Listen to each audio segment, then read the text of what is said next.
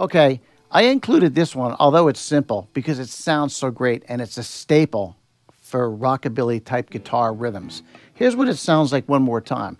A 1, 2, 3, 4.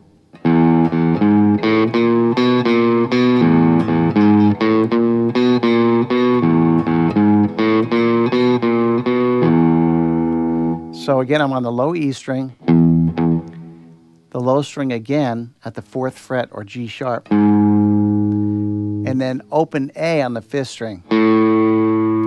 Then I go between B flat and B natural on the 5th string. And that's it. Just play it over and over again 4 times.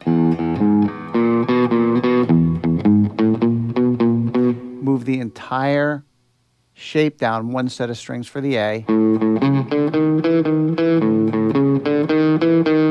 then back to E. For the turnaround, I'm doing this.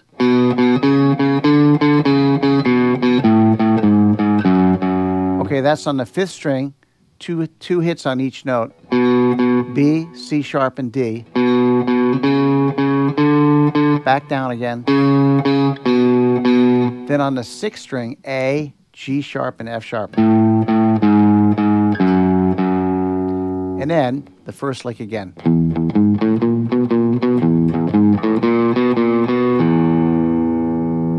Now, in order to get these sounds, which you probably didn't hear in that breakdown, was, of course, the reverb. I love the reverb. Not too much, just enough. Then I'm adding an ambient delay. And on ambient delay, I'm using, by the way, I'm using 2 delay pedals. So the ambient delay creates an effect that makes the sound, broadens it a little bit and makes it so not direct, spreads it out a little bit. And it's done by using a repeat, a delay with 2 repeats on it. The first and second one being considerably lower than each one. So here's the deal with that. I found a delay that has a setting on it called multi 2. I've never used multi on a delay. That's the one knob I always stay away from because I don't know what it is. But a friend of mine told me that if you set it, the delay isn't really even.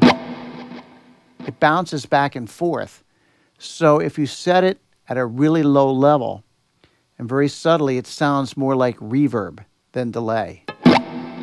If I hit it hard and staccato, you can hear it. But if I hit it as one chord, it can almost just sounds like reverb.